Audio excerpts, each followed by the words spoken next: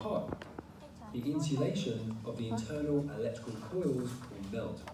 This will cause a short circuit and the motor will destroy itself. The fins on the side of the enclosure help to increase the surface area, and that lets us remove more unwanted heat. The shaft is supported by some bearings, which sit inside the front as well as the rear shields. The bearings help the shaft rotate smoothly and also hold it in position. Inside the housing, we find the stator. The stator is stationary and does not rotate. This consists of a number of copper wires which are wrapped into coils between the slots positioned around. Okay, hari tu ada orang tanya pasal stator ni masih berpusing ke where does the stator located? Okay, so yang ni di sini sebenarnya, this is where the stator located. It's inside the body of the induction motor. Okay, tapi dia bukan dia yang pusing, and we just winding ataupun wrapping the stator with winding yang dekat parameter dalam dia saja.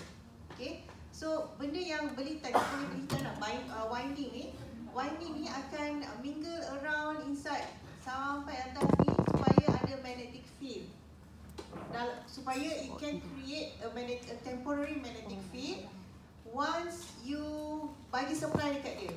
Okay, once you bagi supply dekat induction machine, baru ada magnetic field dalam ni. Okay, and ingat tak, dia ada phase A, phase B, phase C, and 3 phase ni akan menghasilkan berapa pole pula. Not south, not south, not south. Okay, depends how many slot ataupun how many number of slot ni. Okay, dia akan hasilkan pole. The more pole, the more turn, the more strength of the magnetic field. Okay. The copper wires are coated with a special enamel, which electrically insulates the wires from each other. This means electricity has to flow through the entire coil. Otherwise, it would take the shortest path possible, and you'll see why that's important a little later in this video. Now, this is a 3-phase induction motor. So, we have 3 separated sets of coils in the stator. The ends of each set will connect with the terminals within the electrical terminal box. We will also see how these are connected a little later in this video. When connected to the electrical supply, the stator generates a rotating electromagnetic field. Connected to the shaft is the rotor. In this case, it's a squirrel cage type rotor. It's called a squirrel cage because it has 2 end rings which are connected by some bars, and these will all rotate together. This design is similar to a small cage or an exercise wheel used by a pet hamster or even a squirrel. The squirrel cage is fitted with a number of laminated steel sheets. These sheets will help concentrate the magnetic field into the bars. Another important factor dalam nak design ataupun nak construct induction machine, dia panggil laminated steel sheet, ataupun dia sebenarnya kind of piece lah, sebab dia kan dalam bentuk bulat, and it been slotted pula one by one actually inside the stator. Okay, sebelum you inside the rotor. Okay, so there's a reason kenapa dia tak buat one solid cylinder je. Anybody? Kuat sikit. Tengok ni, actually this ni, laminated steel sheet ni, dia slot in, nampak ni ada 1, 2, 3, ada banyak slice of this steel sheet. Okay, dia slot in and then baru dia pasang, dia macam I don't know lah, lekat ke screw ke apa ke. Okay, and then baru dia bagi ada shaft kat sini dan dia jadi satu rotor. Okay, so instead of doing like this, kenapa dia tak buat solid cylinder je? Kuat sikit. Expect losses, yes. Pandai. Losses, okay. We are dealing with magnetic field. We are dealing with electric current, bila ada magnetic field, dia akan create, kita panggil eddy losses. Losses yang involve dengan surface of this thing. Okay? So bila surface semakin sikit, losses makin tinggi. So you kena create banyak surface so that you akan kurangkan losses. Itu konsep dia.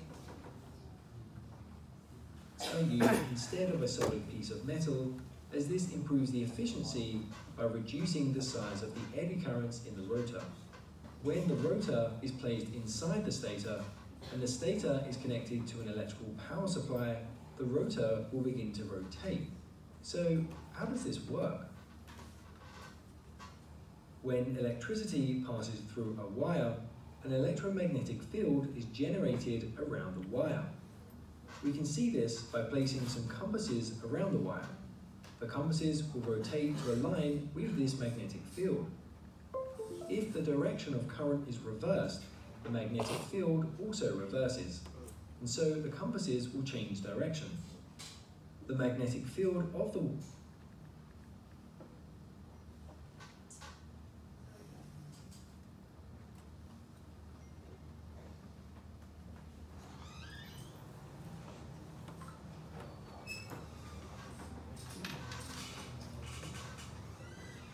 then electrical.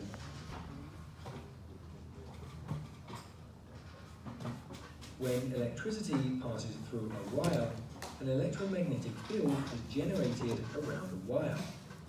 We can see this by placing some compasses around the wire. The compasses will rotate to align with this magnetic field. If the direction of current is reversed, the magnetic field also reverses.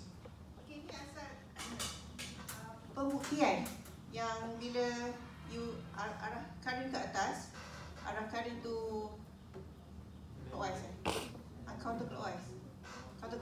Okay, kalau tengok, aduh, tak nak full screen.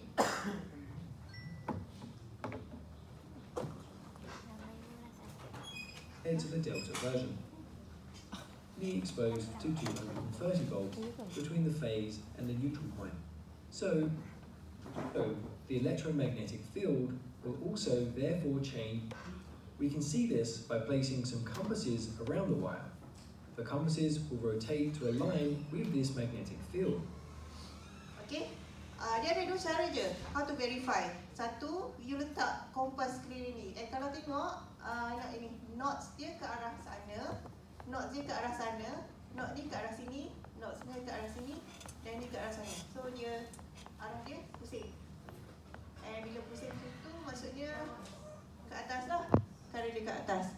Okay. Satu cara lagi adalah dengan menabur by sprinkle seruput besi. Tapi kita tak nampak arah lah. Seruput besi so, tak ada nak panah. Cuma kita nampak lah ada dia akan jadi macam medan magnet.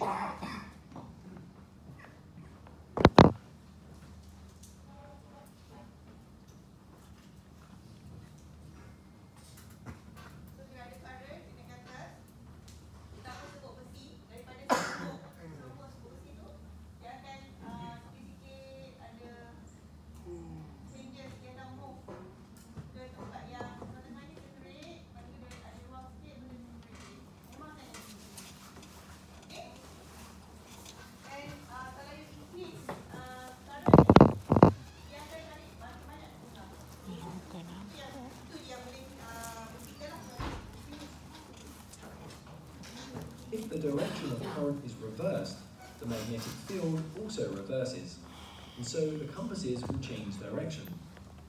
The magnetic field of the wire is pulling and pushing the compass dials.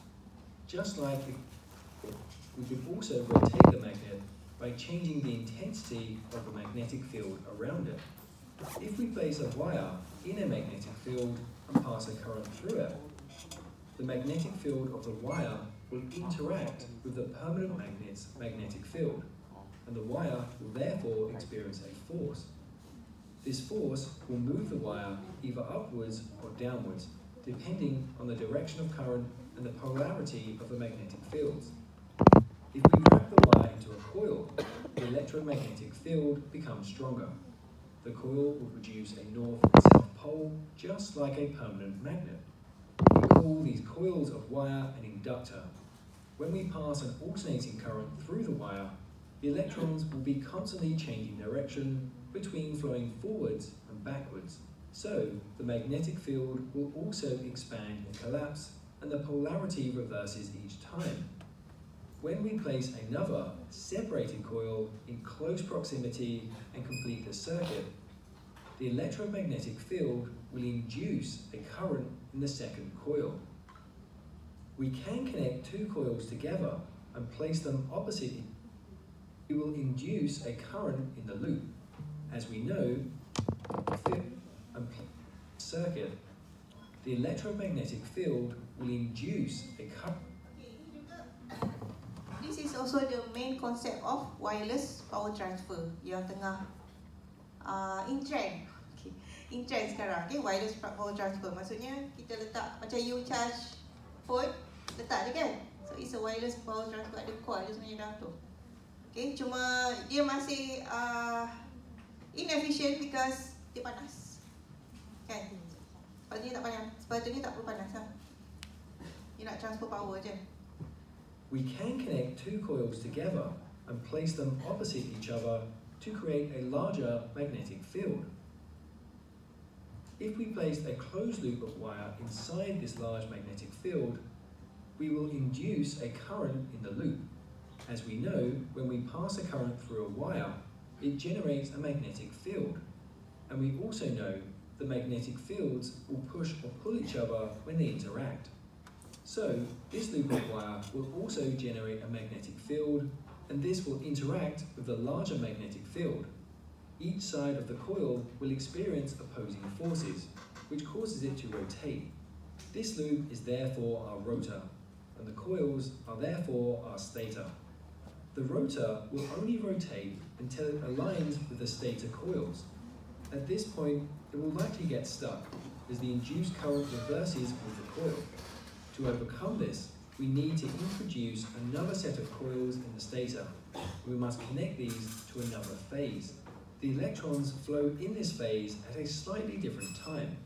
So, the electromagnetic field will also therefore change in strength as well as polarity at a slightly different time. This will force the rotor to rotate. Inside the induction motor, we have three separated coils which are used to produce a rotational electromagnetic field.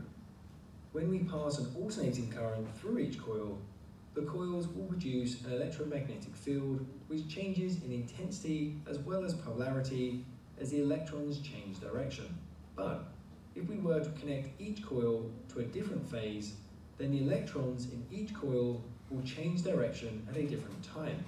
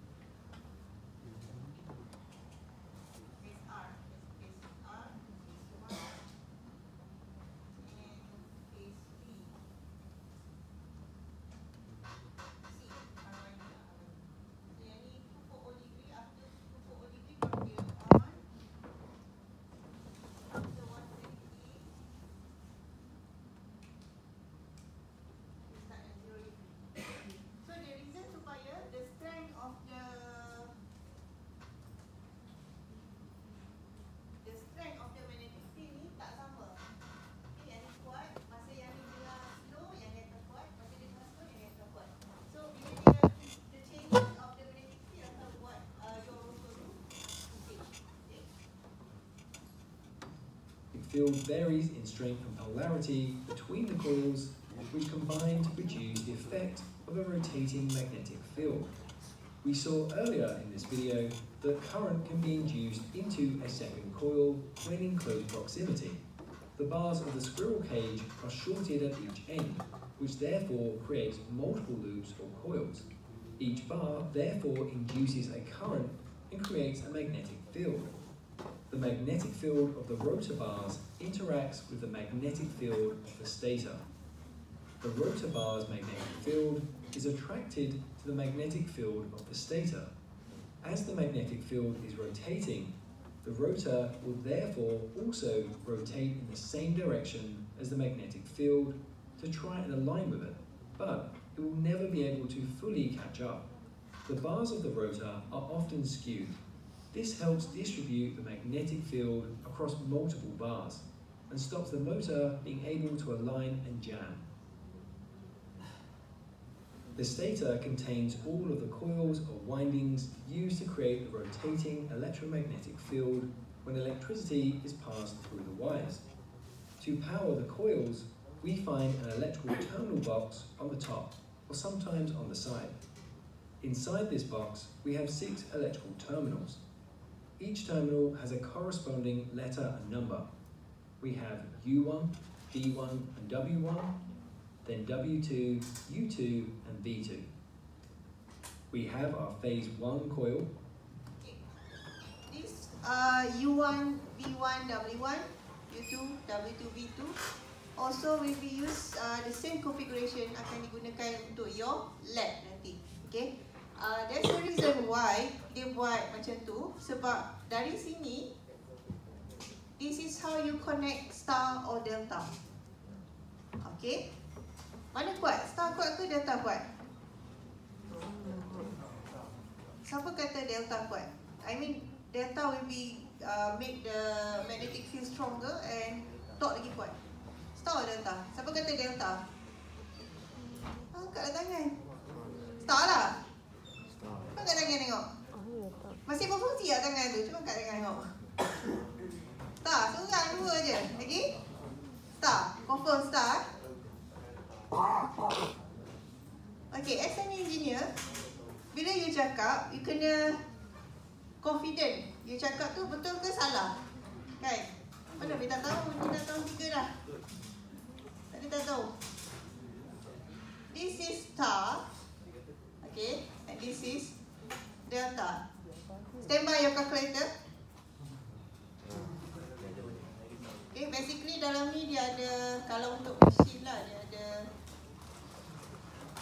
tu ada R, ada L, ada EMF, ada R.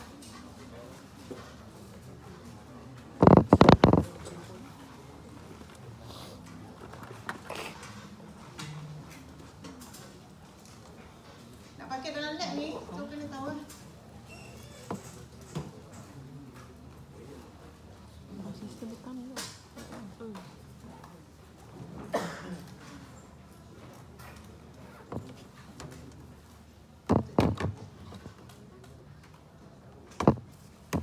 Okey, kita dapat supply berapa? 415. Face to face or face to face, sorry, line to line or line to neutral? 415 volt berapa? Line to line. Okay, so line to line is 415. Okay, this is your V line. Okay, and bila kita sambung dalam ni, this is your current, line current. Kan? Kira ni mesin dah ni. Kira mesin yang disambung star, and yang ni adalah yang disambung delta. Okay, so yang ni pun 415.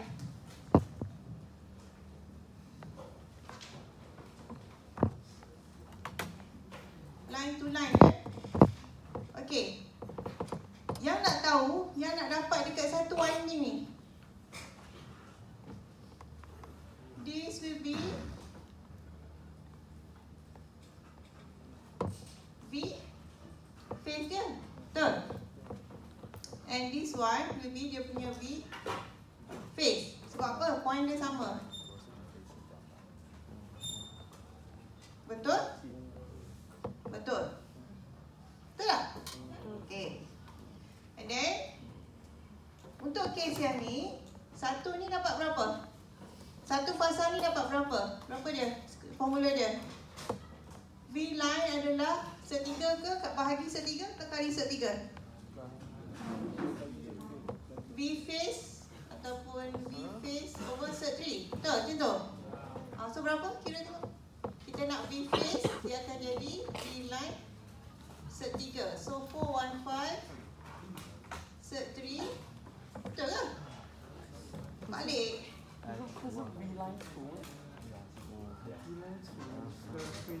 Ulang balik apa? V?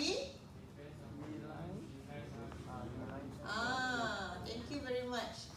So kita nak 415 over cert 3 and it will be 2 C9 6. So 240 lah.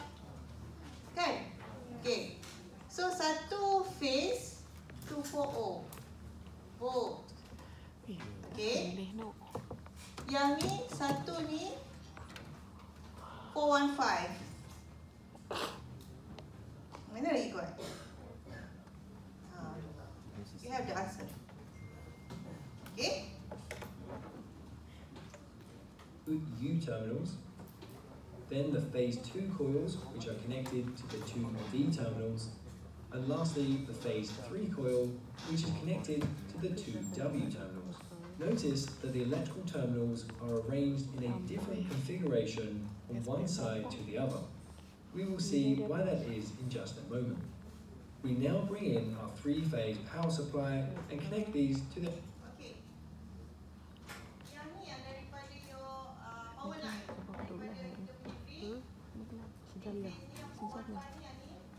Yang ni adalah kat sini.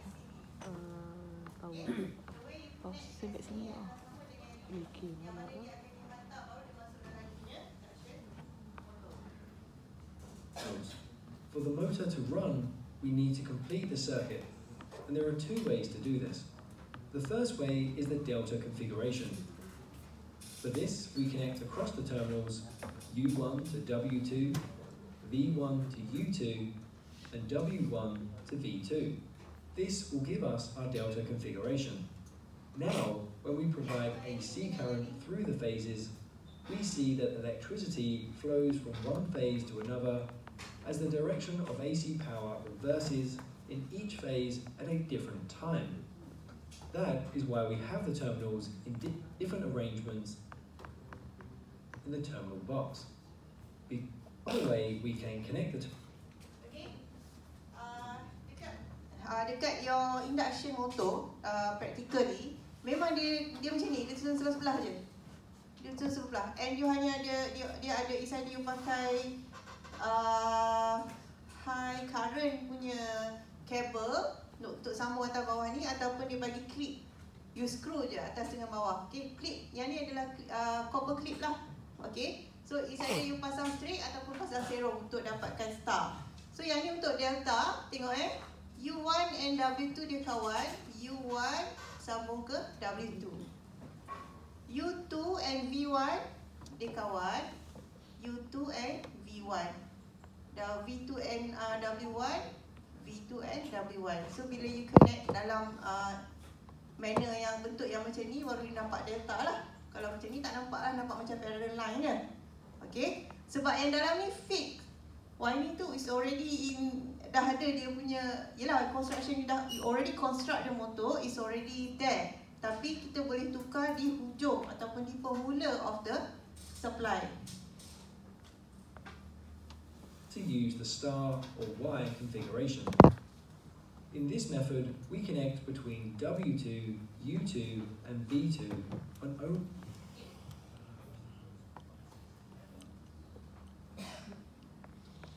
Each terminal has a corresponding letter and one coil, terminals, and lastly tied to the other. Run when we each phase at a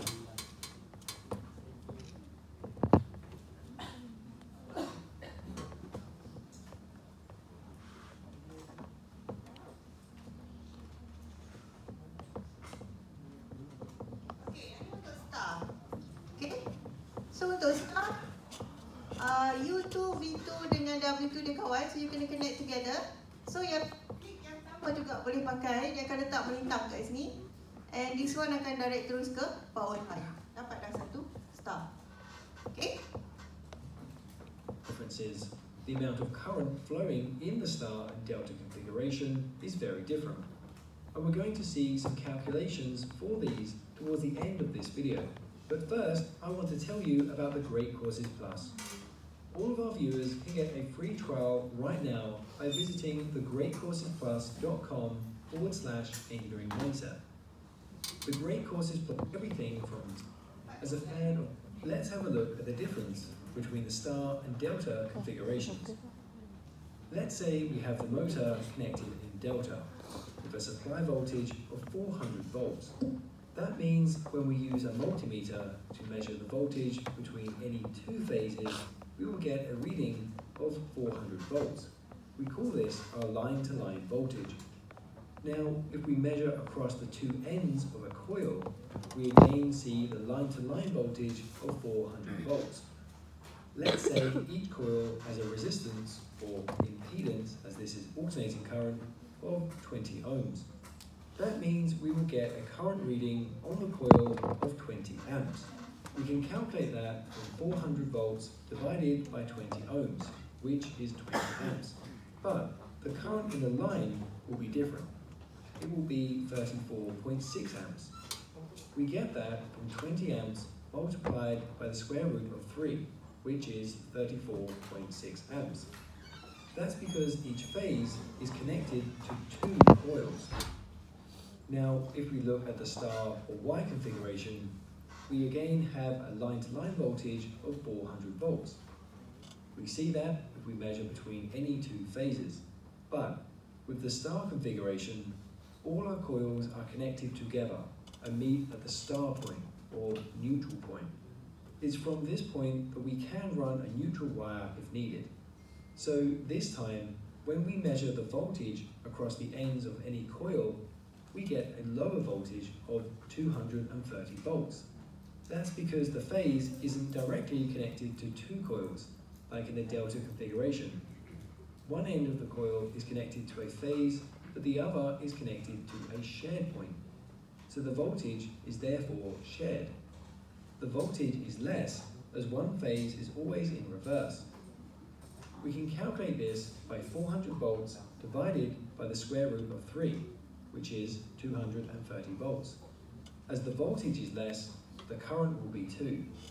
If this coil also has an impedance of 20 ohms, then 230 volts divided by 20 amps equals 11.5 amps. The line current will also therefore be the same at 11.5 amps. So we can see from the delta configuration, the coil is exposed to the full 400 volts between two phases, but the star configuration is only exposed to 230 volts between the phase and the neutral point. So the star uses... Kenapa saya tanya star delta mana kuat? Because it relates. We are operating an induction motor. Okay, there's a lot of winding. Ada banyak turn. Okay, winding ni apa komponen dia? Copper. Dia tadi kita cakap pasal wireless power transfer, kita cakap pasal dia intern. Dia adalah inductance. Storage component, passive kan? Passive component, maksudnya you tak start lagi, you tak start lagi motor, dah ada energy dah dalam ni. Datang daripada mana? Dari previous operation of the motor. Pernah dengar inrush current? Nanti boleh tengok masa lab minggu ni. You start the motor, current dia akan naik spike tinggi. Baru dapat yang ni, yang berapa ampere dia cakap tu? 11.5 ataupun 20 ampere. And you know how big is this? Berapa kali ganda? Boleh jadi 40. Depends how many turns of the induction motor. Okay, it's a very dangerous sebenarnya. Tapi kalau you tahu, you ada ilmu, you tahu macam mana nak start dia appropriately, benda ni tak salah. Benda ni tak bahaya. Okay, sebab kita ada kaedah which is start motor with star connection, switch and run motor with delta connection. Maksudnya masa start tu dia ada satu configuration, and lepas dah start for a while baru dia tukar kepada configuration lain. Mungkin waktu start tu dia delta, Dah start dah you bagi dia data connection dulu, and then dah after a while baru dia switch kepada star.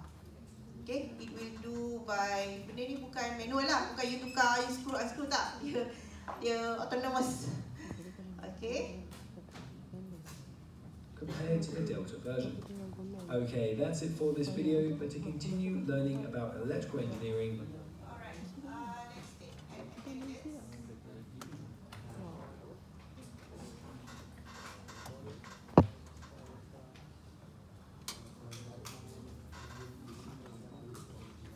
Okay, kita banyak tengok video awal ni sebab ini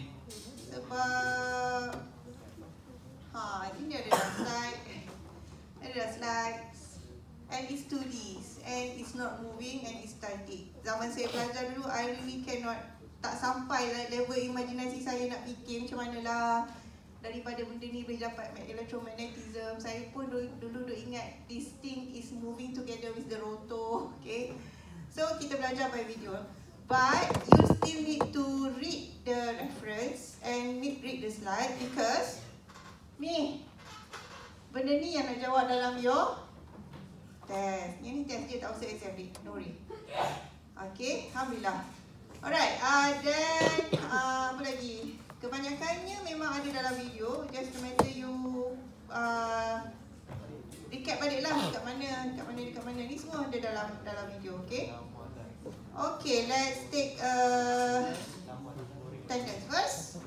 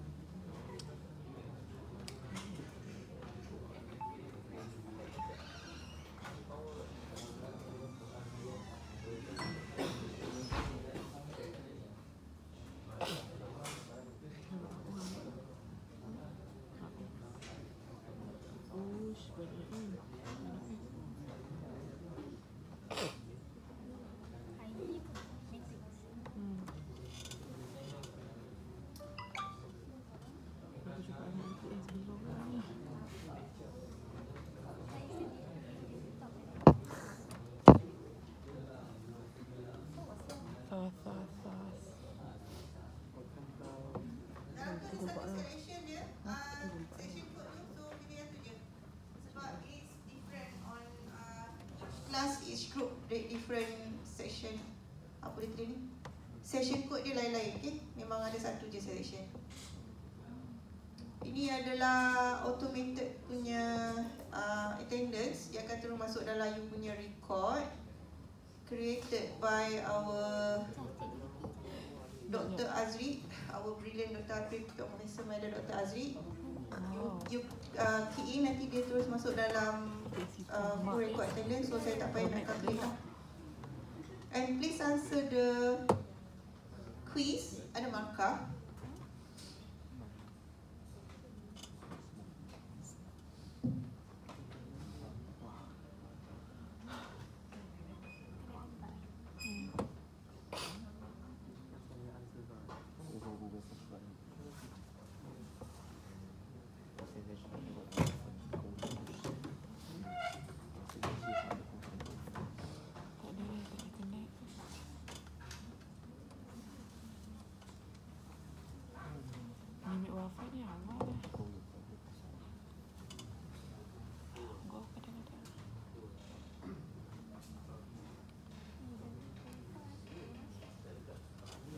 Yang lama tu nak cari nama lah, saya pun duk fikir macam mana lah nak cari, nak bagi mudah sikit.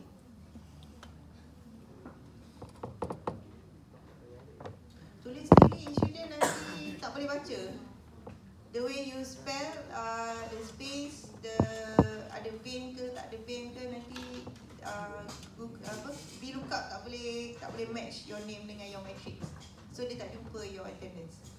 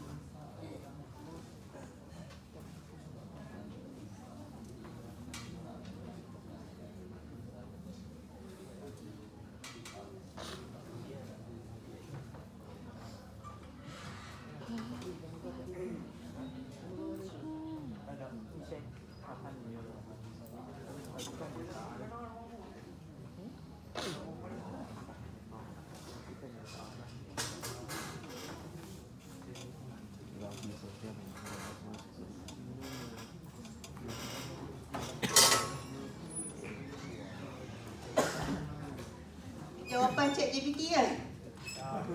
Sama je. Jawapan Google. Sama sikit, tak best. Top rotating while force moving. Ya, itu paling tepat. Cuma tak dia dari segi pemahamannya saya tahu dia faham, tapi dia explain tu markah penerangan kurang.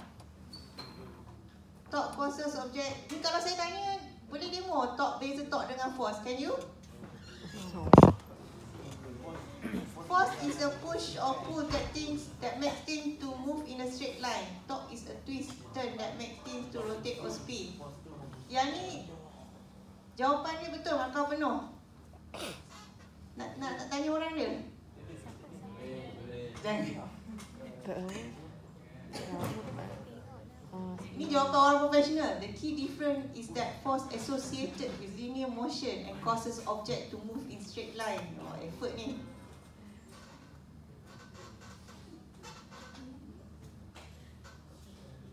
Ni tak menjawab soalan. Dia bagi in term of units. Okay, so what's the distinct difference between torque and force? Dekat motor kita panggil torque, right? Tak panggil force. What? Daya apa? In Malay is a daya kilas kan?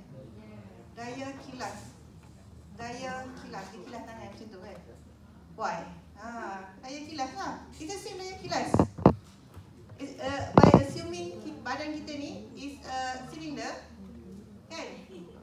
You nak tarik dia, nak kilas dia, orang tahu apa kilas, kan? Bila you buat macam tu, dia akan turn lah.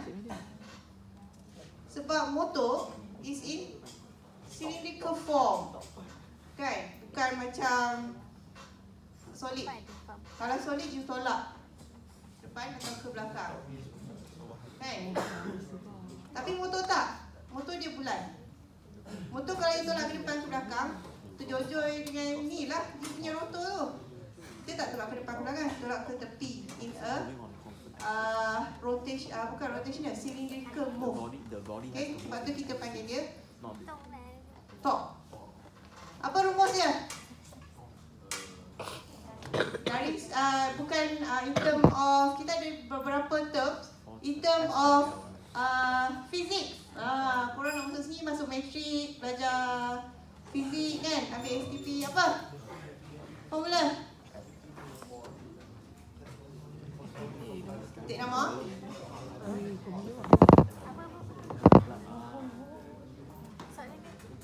Iqbal, Muhammad Iqbal Hakimi. Standby, saya nak tanya fizik, electrical dengan electrical. Iqbal Hakimi, ada ni, jawab ni. Apa dia? First class punya tiket duduk belakang tadi. Apa?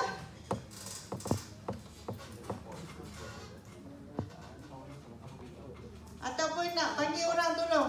Ketik nama kawan, right?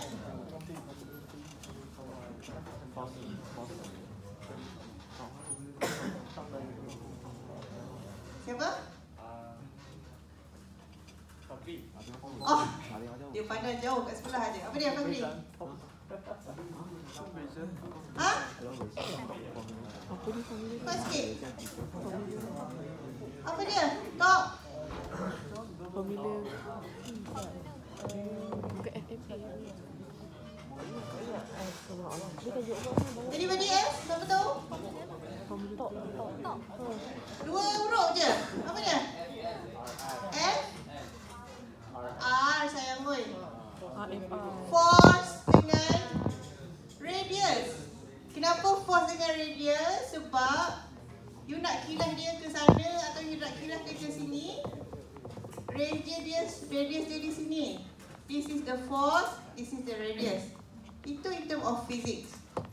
In term of electrical,